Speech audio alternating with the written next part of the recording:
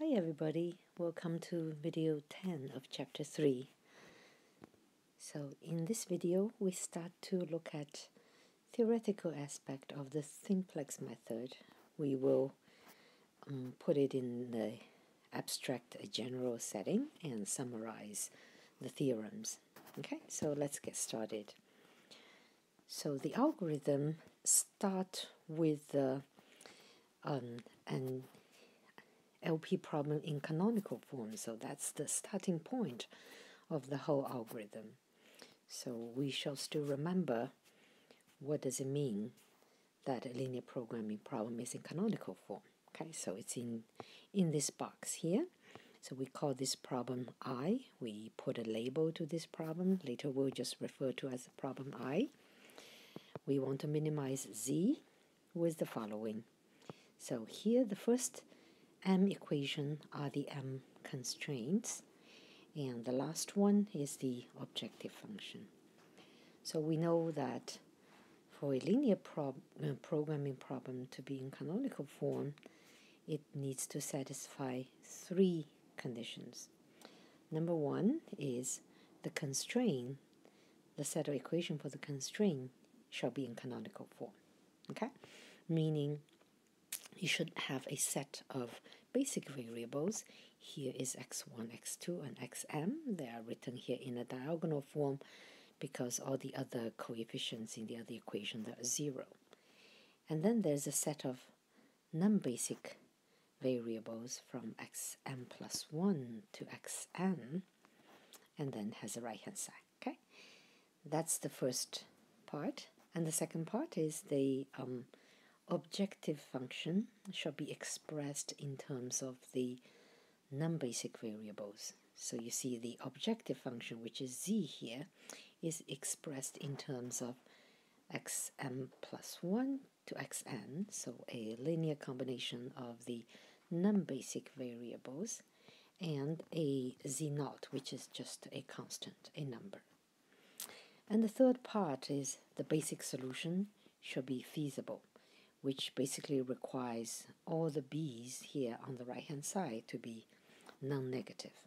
Okay, so let's see, we have that m is the number of constraint, n is number of variable, and we assume n is strictly bigger than m. Okay, and what I typed here are summaries of what I just said. So for the canonical form, we just relabel the variables such that the first m of them are basic variables, and then the remaining is the non-basic. And the basic solution, the feasible solution, would be, and the xi is just bi for I from 1 to m, and then the other xi's for the non-basic variables, they just take value 0. Okay, xi's will be 0 for I bigger than that. And at that basic solution, z would take the value negative z0 because the left-hand side is 0. Okay, so we're familiar with that. Okay, let's see, starting from that, and we'll develop an algorithm. Now let's first take an example where optimality is reached, and we'll have some discussion on that. So look at this following example. We want to minimize z with the following. So we have 4 variables, x1, x2, x3, x4. They're all restricted. They're always bigger than or equal to 0, which is assumed. So I do not list that. Okay, but that's understood. And then here we see the first 2 are the constraints, and the third one is the objective function. For the constraint equation, we see that x1, x2 serves as the basic variables, and this is in canonical form, and it's feasible. And the objective function is expressed in terms of the non-basic variable. So this LP problem is in canonical form per our definition. Okay, so if it's in canonical form, we can write out the feasible solution.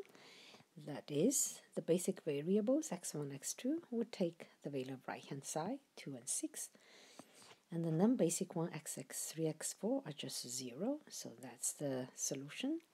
And then at that point, or at that solution, the z would just take value negative 30. It's just moved 30 to the other side. Okay? Then the question is that the smallest z can get? Is that the minimum? Well, we will take a look at the objective function. So we note that in the objective function, the left-hand side, the expression here, for both terms, x3 and x4, the coefficients are positive, 2 and 5. They're just numbers. As long as they're positive, we'll have the same conclusion. Okay, so let's rewrite this in the following. So move the 30 to the other side, and then we have z equal to this. And then we know that x3, x4 are two variables that are restricted, so they're bigger than 0. And then based on that, we can conclude that z shall be bigger than equal to negative 30. It cannot be smaller than it, because otherwise this will not make any sense. Okay. So what does that mean?